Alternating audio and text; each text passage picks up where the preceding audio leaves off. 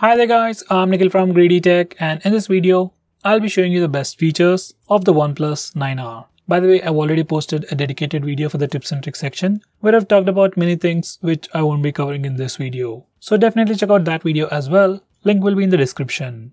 Now with that said, the most highlighting feature about this phone would definitely be its performance. This phone sports a Snapdragon 870 processor with Adreno 650 GPU with up to 12GB of RAM and 256GB of US 3.1 storage. These are the benchmark scores. Purely in terms of performance, this is definitely one of the best phones that you can get in this price segment. Whether it's for gaming or for regular usage, it can definitely last you for a very long time. Next best thing about this phone would be its display. This phone sports a 6.55-inch Fluid AMOLED display with Full HD Plus resolution and 120Hz screen refresh rate. It's also protected by a Corning Gorilla Glass. This is definitely one of the best looking displays in this price segment. Next best thing about this phone are definitely its charging speeds. This phone comes with a decently large 4500 mAh battery, and inside the box we get a 65-watt WAP charger. You can get up to 75% of charge in just 30 minutes. That's definitely incredible charging speeds. This is personally my favorite thing about this phone. Next, this phone also has a pretty fast in-display fingerprint scanner. And just like previous OnePlus phones, its performance is super fast and unlocks the phone in less than a second. Here's a quick preview.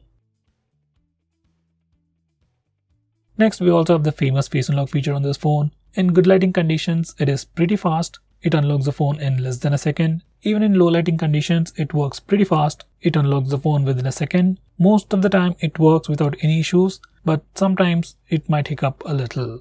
In complete darkness, it works, but it is mostly a hit or a miss. You just need to bring your face closer to your phone for it to work better.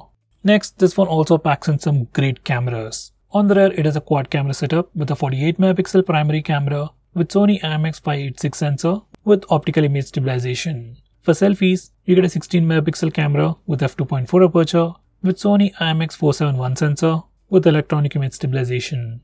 These are some sample shots.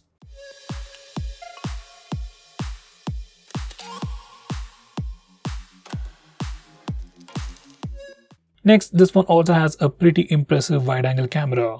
It has a 16MP ultra-wide-angle camera with f2.2 aperture with Sony IMX481 sensor with 123° field of view. These are some sample shots.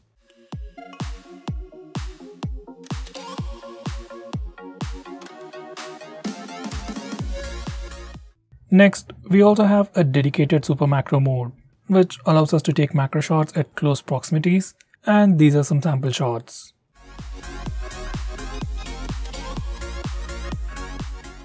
Next, we have 4K time-lapse.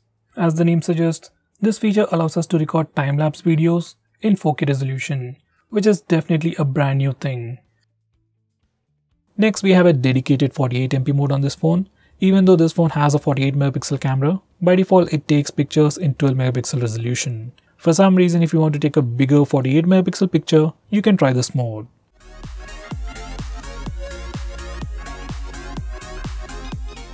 Next, we have Super Stable mode. Even though this phone offers stabilization by default when you record video, but for some reason, if you want further stabilization, you can try out this Super Stable mode. Here's a quick preview.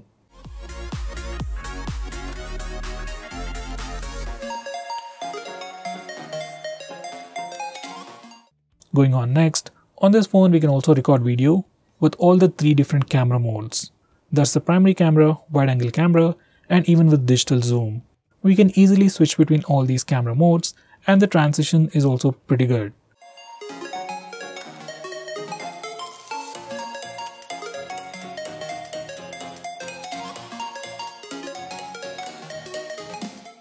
Going on next, we can also record video in 4K resolution at 30fps and 60fps using the rear camera.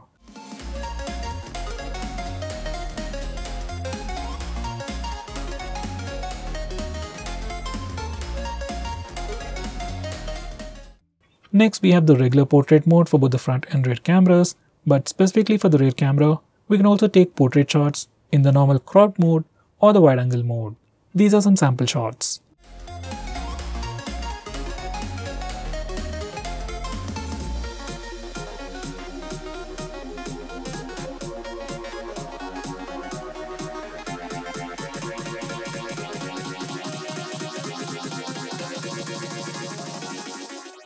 Next we have Nightscape. Now this is a dedicated night mode in the default camera application that allows you to take better pictures even in low lighting conditions. These are some sample pictures.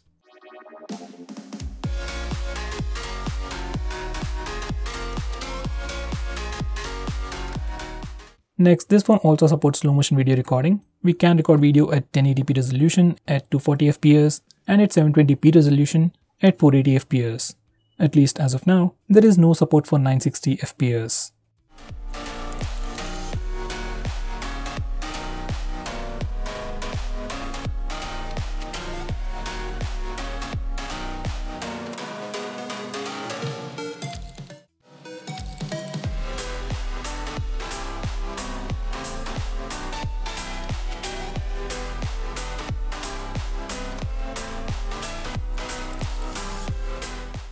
Next, we have a brand new customizations page in the settings panel where you can customize your complete phone all from one place. We have canvas, that's a lock screen wallpaper feature.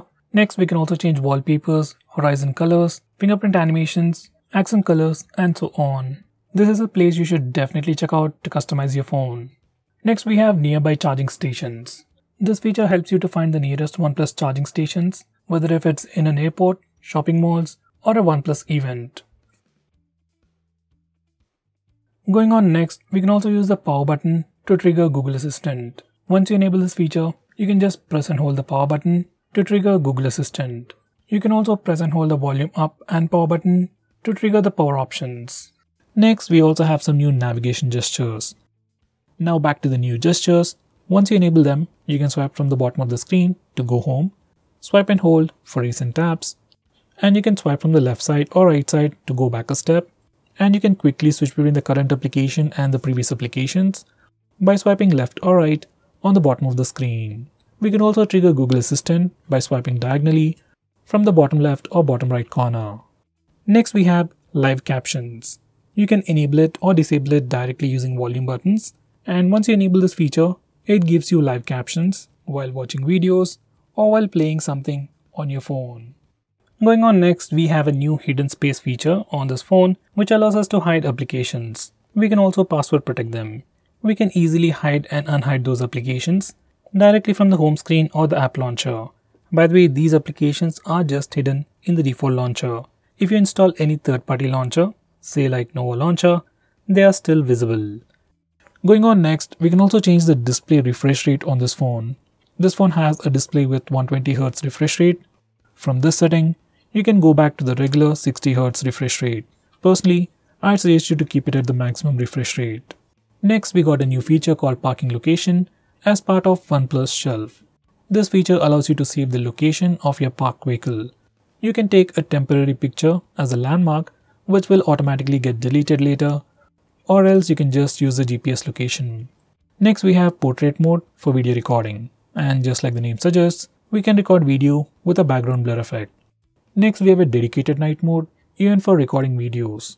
So if you want to record videos in low lighting conditions, you can try this mode.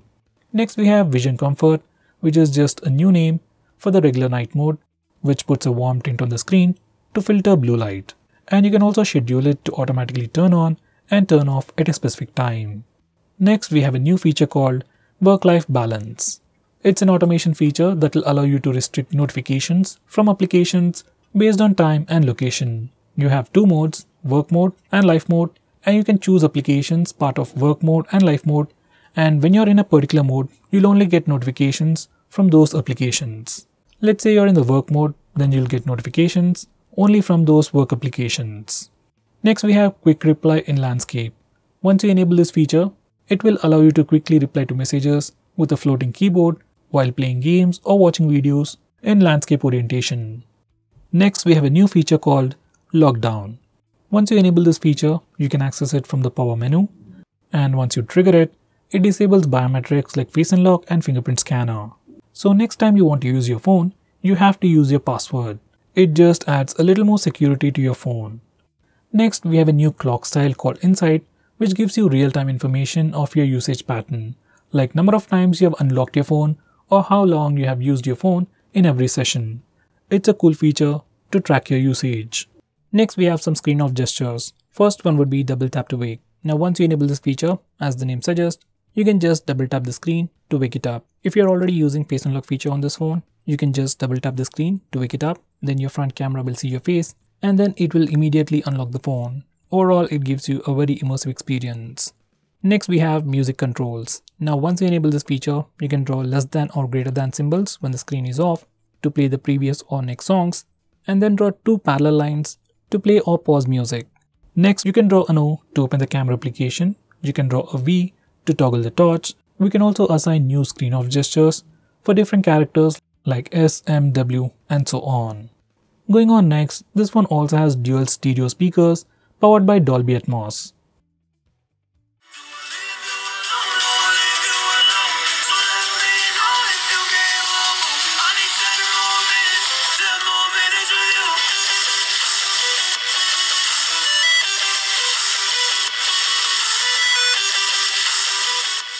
Next we have Zen mode. You can access it from the notification toggles, and once you enable this feature, it will literally not allow you to do anything for the next 20 minutes. Even if you restart your phone in those 20 minutes, it still takes you to the Zen mode. If you want to meditate for some time or put your phone down for some time, just give this a try. Next we have a screen recorder built into the phone. Whether you want to just record your screen for a random purpose or for a tutorial, or if you want to record your game, then you can do all that from your phone with a built-in feature. You can access it from the toggles. You can also change the resolution, bitrate. You can even change the audio source and set video orientation. Next we have the famous alert slider.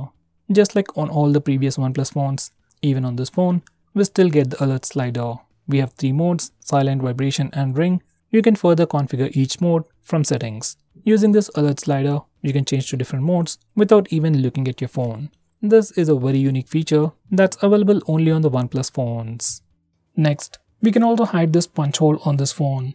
Just enable this toggle and it puts a black tint on the background and it pretty much hides that punch hole design. Well, now the phone looks pretty weird, but if you really want it, you can still do it on this phone. Next, we can also change the horizon light colors. So every time you get a notification, your phone lights up, and from these settings, you can change the color of this light. Next, we have digital well-being. Now this is a feature from Google which simply tracks all your usage on your phone and gives you a complete analysis of which applications you are using a lot or which applications receive the most notifications. Now using this feature, you can also limit your usage, which is pretty great. Next we have wind down. Now this is also from Google and it's part of digital well-being, and it allows you to sleep faster at night. You can basically schedule it to automatically turn on the grayscale mode and do not disturb mode at a specific time and basically hint you to go to bed. Next we have flip to mute. Now once you enable this feature, you can just flip your phone to mute an incoming call. Next we have 3-finger screenshot. Now before I show you how to use that, let me show you how to take a screenshot on this phone. Just press the volume down and power button both at the same time and your phone will take a screenshot. For some reason, if that's a bit difficult for you, you also have this 3-finger screenshot gesture. Once you enable it, you can just swipe down using 3 fingers to take a screenshot. This is definitely my favorite way to take a screenshot. Next we have long screenshot. Let's say you want to take a long screenshot of this web page. Then this is what you need to do. First, take a regular screenshot. You can either use the buttons or the 3-finger screenshot gesture. Once you do that, you will see a preview, and now click on the button that says expanded screenshot. Once you do that, your phone will automatically scroll through the page, and at the end, it will give you a long screenshot.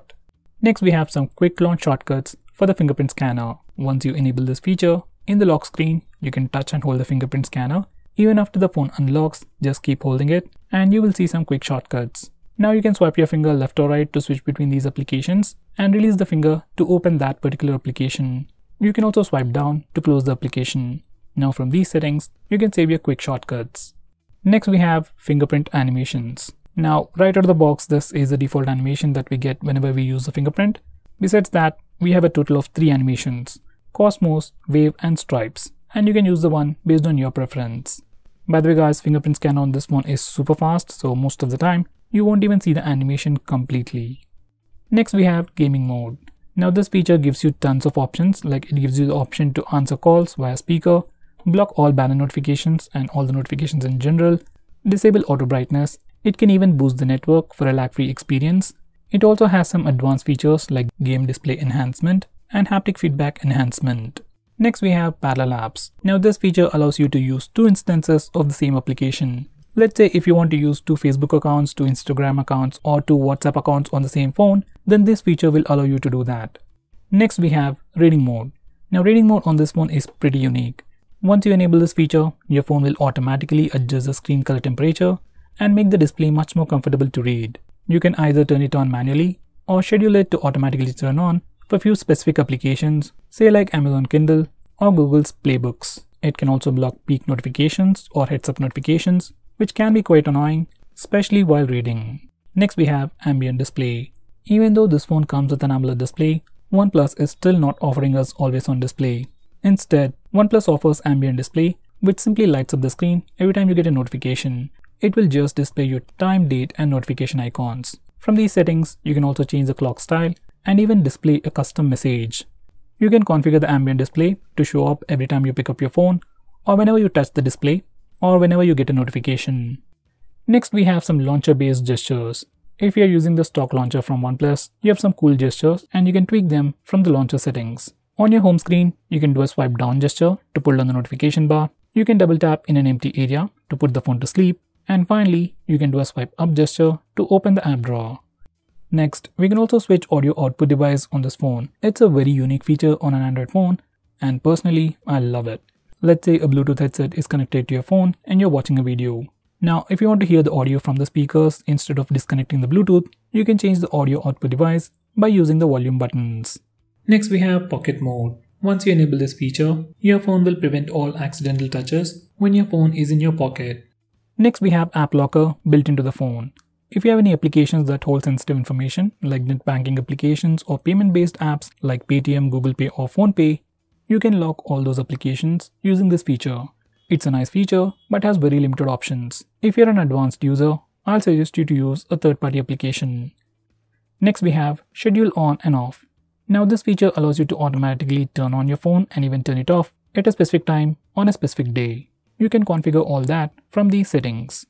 Next we have OnePlus Switch. Now this feature or an application will allow you to move all your information from your previous phone to your brand new OnePlus phone.